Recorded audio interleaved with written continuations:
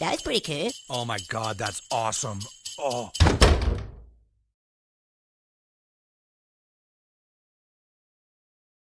Whoa, what?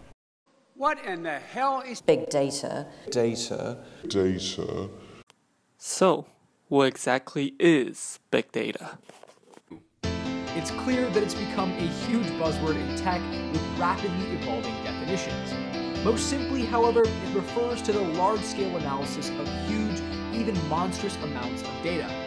There are a ton of articles written about how we're approaching the zettabyte in terms of total data usage, which is approximately 1 trillion gigabytes. That being said, big data has huge implications in the field of computational medicine, where artificial intelligence, billionaires, and cognitive computing have come together in a massive battle against the world's most life-threatening diseases. So we've seen several interesting applications in healthcare. The folks who work with big data, for them, they talk about that their biggest problem is we have so much information. And the biggest problem is how do we organize all that information? For us, even though the light is better on the internet,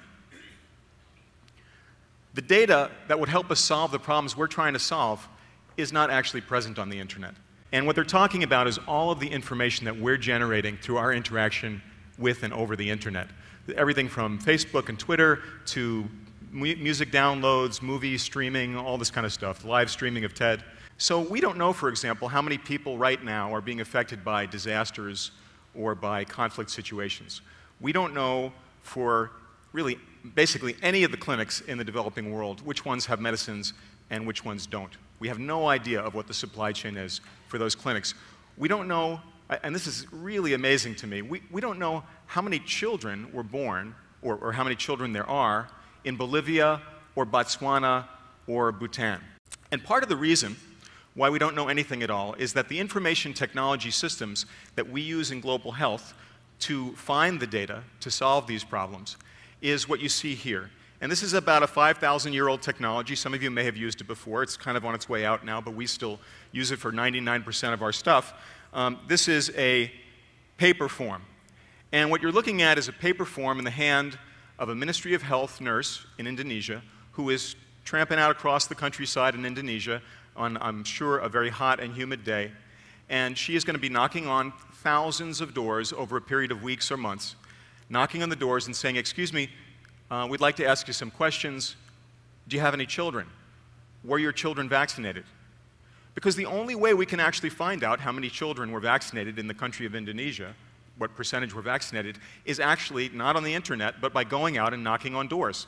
With all those paper forms, and I'm telling you, we have paper forms for every possible thing, and all these different paper forms for many different topics, they all have a single common endpoint, and the common endpoint looks something like this. And what we're looking at here is a truck full of data. Right? This is the data from a single vaccination coverage survey in a single district in the country of Zambia from a few years ago that I participated in. The only thing anyone was trying to find out is what percentage of Zambian children are vaccinated. And this is the data collected on paper over weeks from a single district, which is something like a county in the United States. You can imagine that for the entire country of Zambia, answering just that single question looks something like this. Right? Truck after truck after truck filled with stack after stack after stack of data. And what makes it even worse is that that's just the beginning. Because once you've collected all that data, of course, someone's going to have to, some unfortunate person is going to have to type that into a computer. I actually was that unfortunate person sometimes. I can tell you I often wasn't really paying attention. I probably made a lot of mistakes when I did it that no one ever discovered, so data quality goes down. What makes it even more frustrating is that the data entry part, the part that I used to do as a grad student, can take sometimes 6 months. Sometimes it can take 2 years to type that information into a computer. And sometimes, actually not infrequently, it actually never happens. Now try and wrap your head around that for a second.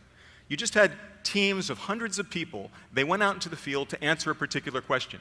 You probably spent hundreds of thousands of dollars on fuel and photocopying and per diem. And then for some reason, momentum is lost or there's no money left, and all of that comes to nothing because no one actually types it into the computer at all. The process just stops. Happens all the time. This is what we base our decisions on in global health. Little data, old data, no data. And so I thought, what would happen if we built software to do what I'd been consulting in? Instead of training people how to put forms onto mobile devices, let's create software that lets them do it themselves with no training and without me being involved. And that's exactly what we did. So we created software called Magpie, which has an online form creator. No one has to speak to me. You just have to hear about it and go to the website. You can create forms, and once you've created the forms, you push them to a variety of common mobile phones. Obviously, nowadays, we've moved past Palm Pilots to mobile phones. And it doesn't have to be a smartphone. It can be a basic phone like the phone on the right there, you know, the basic kind of Symbian phone that's very common in developing countries. And the great part about this is it's just like Hotmail. It's cloud-based, and it doesn't require any training, programming, consultants. But there are some additional benefits as well. Now, we knew when we built the system, the whole point of it, just like with the Palm Pilots, was that you'd be able to collect the data and immediately upload the data and get your data set. But what we found, of course, since it's already on a computer, we can deliver instant maps and analysis and graphing. We can take a process that took 2 years and compress that down to the space of 5 minutes. Unbelievable improvements in efficiency. Cloud-based, no training, no consultants, no me. In the second 3 years, we had 14,000 people find the website, sign up, and start using it to collect data. Data for disaster response, Canadian pig farmers tracking pig disease and pig herds, people tracking drug supplies.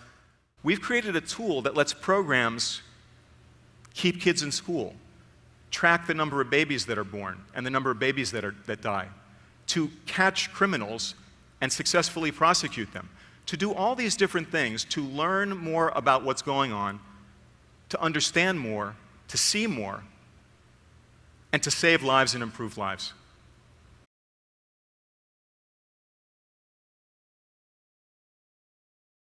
To get beyond dealing with cost reduction as simply a procurement game, that it's about standardizing care. That actually in some disease area can make a difference of almost 30%. Another is providers. We have seen some providers early in the game right now that are starting to take on more risk as part of becoming more accountable care organizations. Right? And they have already started, in partnership with others, to understand what drives quality, cost, outcomes, and are starting to then put in place mechanisms within their institutions led by the chief medical officer to align and standardize the practice of care. Right? Another example is pharmaceutical. They have found that they need to provide real-world evidence of their products, not just what comes out of the clinical trials that they have sponsored, but that it works. So in the past, it was good enough if you got it past the FDA, right? Now you have to convince them that this actually has an incremental benefit to the existing practice of care. And we've seen some real examples of pharmaceutical companies that were able to use this to get to a higher tier of pricing because they were able to show in the real world this had better impact. And now we're suddenly reviewing data. We don't know what quality it is, coming off of clearinghouses, lab results, lots of errors, right? A lot of pushback around whether that is voodoo science. Right? And so being able to address that this is not a substitution of clinical research that's randomized, this is a complement to it. It has a couple of features that you can't get by just doing research in the normal way. You can get at much larger population sets, so you can slice and dice it in ways that make sense. You can personalize it, understand variations by individuals. The ability to address that head on and say that, well, this is going to happen anyway. You already have a lot of people poking into this. Let's start to address it in a way that makes sense of it in the right way and can be used in a way that unlocks value.